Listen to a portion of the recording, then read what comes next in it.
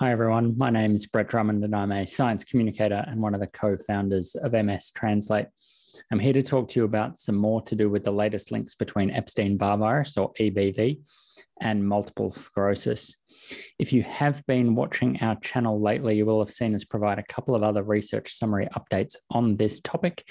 If you do follow our channel or are new to our channel but haven't yet subscribed, make sure you do click on the subscribe button just below this video to make sure you stay up to date with all of our content as soon as it's published. So click on that subscribe button now. So just to quickly go over those recent research summaries before I talk about the potential therapeutic implications of this research. What you'll have seen in these other two videos, one a German study that was published last year, and more recently a study out of Harvard that was published this month. Basically, the outcome of this research is just that it appears to be that 100% of people living with multiple sclerosis have been infected with Epstein-Barr virus. Now, this isn't necessarily a new finding, but there's a couple of little extra details in those studies that are important. And again, you can get all of those details by watching our previous videos. But essentially what this means is it appears that infection with Epstein-Barr virus, or EBV, is a necessary or critical component to develop MS. Now, what's important around this is that it's not sufficient. We know that everyone that gets infected with Epstein-Barr virus does not go on to develop multiple sclerosis. So to break that down into exactly what we know at the moment, or what is hypothesized off the back of these two studies, is that infection with EBV is necessary, but not sufficient to cause multiple sclerosis. And so in some way, it must be that there is interaction of the Epstein-Barr virus with other genetic and potentially other environmental factors that contribute to the development of multiple sclerosis. And most likely, there's a timing aspect to it that's really important as well. So while we have this understanding, and there's much more that we will need to learn about those interactions to really understand how Epstein-Barr virus is involved in multiple sclerosis, these findings do open up some potentially novel therapeutic options. And I'm going to talk about a couple of them in this video. We've had a lot of questions on our other videos about them, so I thought it would be worth just summarizing these potential outcomes in another video here today. So one question that came up a bit was around, what is happening with an EBV vaccine? Why don't we have an EBV vaccine yet? And it's a fantastic question. So there have been attempts to create an Epstein-Barr virus vaccine for a number of years. EBV can cause infectious mononucleosis, also known as mono, or glandular fever. They're the same disease, just called different things in different parts of the world. And so obviously having a vaccine for EBV would help prevent this, but it's also been implicated now in multiple sclerosis, but also in cancers and other diseases. So there has been an interest in creating a vaccine for a while. The difficulty has been finding a target and a vaccine approach that has been successful. So there have been a number of trials that have looked into different approaches that may work for this, but unfortunately they haven't been successful. Now, as we've seen over the past couple of years with the development of coronavirus vaccines, we've seen mRNA vaccines become a viable approach to vaccine development. And so one of the silver linings of the COVID-19 pandemic has been that it's fast-tracked this technology. Now, this isn't necessarily new technology, and that's a miscommunication that has come up a lot during the course of the pandemic. But researchers have been looking into mRNA vaccines for decades now. It's just that the pandemic fast-tracked it when there was a lot of resources and effort that went into getting these COVID-19 vaccines. And so off the back of that, Moderna, one of the companies that's actually made one of the COVID-19 vaccines, has just launched a phase 1 trial for an mRNA vaccine for Epstein-Barr virus. Now, this is obviously very new.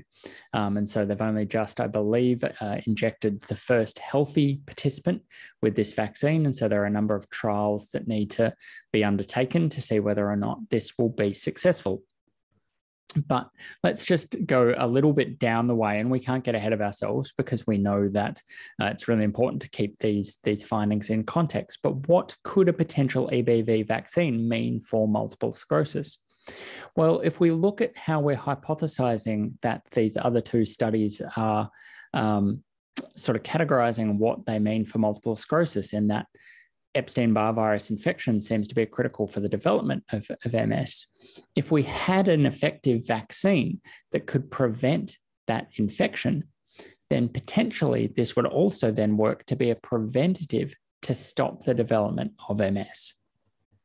Now, we are getting a number of steps ahead of ourselves at this point. We have a vaccine that's only gone into one individual that needs to be trialed to see if it's effective. That is a long process in itself. And there are many stages in that where we might find that this particular approach isn't effective and they need to go back to the drawing board. Even if this is effective, we would then need to take it a step further and do trials in people living with multiple sclerosis, or actually, sorry, in other individuals, healthy controls, because in this instance, we're trying to prevent MS from ever developing. We would need to see whether or not we saw a decrease in the incidence of MS. At the moment, this is all just a theory based on what we know, but certainly an avenue that will be interesting to see how it develops and theoretically has some good potential. On the other hand, there are another set of treatment approaches that are looking at treating the EBV infection in people living with multiple sclerosis.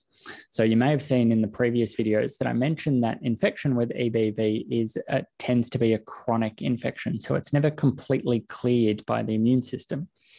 And so we're not completely sure, but there are some theories that suggest that this chronic infection with EBV is not only involved in the development of multiple sclerosis, as these other studies suggest, but also perhaps in the ongoing worsening and progression of the disease. So there are a number of research groups that are looking to see whether or not treating that chronic EBV infection can help to be a treatment for multiple sclerosis. Will treating one have treatment benefits for the other? And so the way that this is being done, and there have been some really early trials done here in Australia. Professor Michael Pender from Queensland did some really early trials with this. And in his approach, what happened, and he released a case study with a single individual living with secondary progressive multiple sclerosis, where they took out the T cells from this individual and cultured them up in a lab. So T cells are cells that are part of the immune system, and we know that they're particularly important for clearing virally infected cells. And so what he did with these T cells is he took them up and he cultured them with some parts of the Epstein-Barr virus. You don't need to know the mechanics of any of this, but essentially what it does is it soups them up. It makes them highly activated to be able to clear that virus. Those cells were then injected back in, and theoretically they went in and destroyed any cells that were still had this latent EBV or chronic EBV infection. Now, in that one individual, they did then see clinical benefits from that treatment.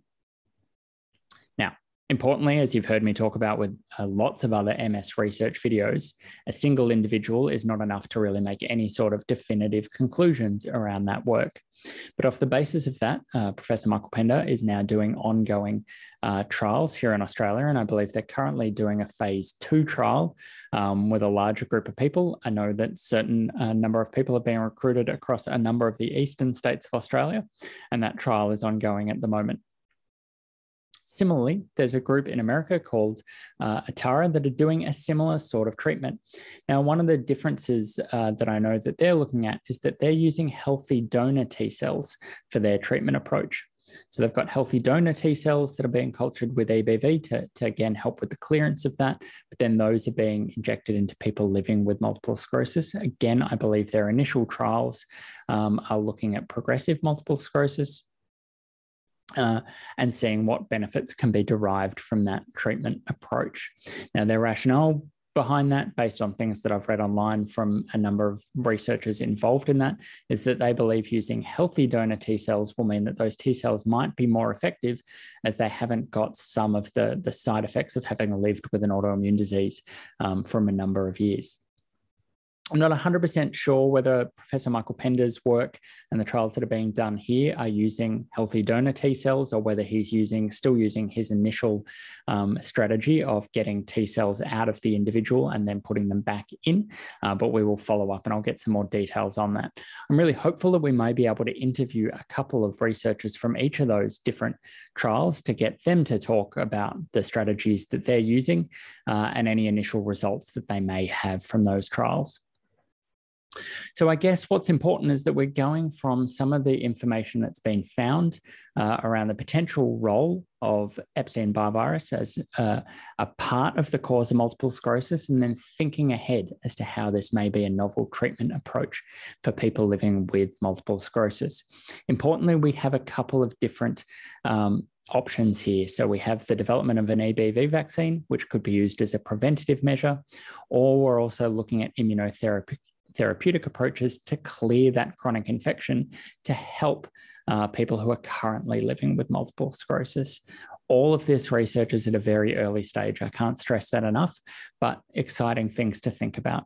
We will keep reporting on any developments in this area because we know that it is particularly interesting to our community, and we've had a fantastic response to all of our videos so far. As always, if you do have any questions about anything that I've said in these videos, please do comment below and I will make sure that I respond as quickly as possible. Otherwise, thanks for listening. I hope you found this video interesting, informative, and most importantly, easy to understand. And I look forward to bringing you more updates in the future. Thanks.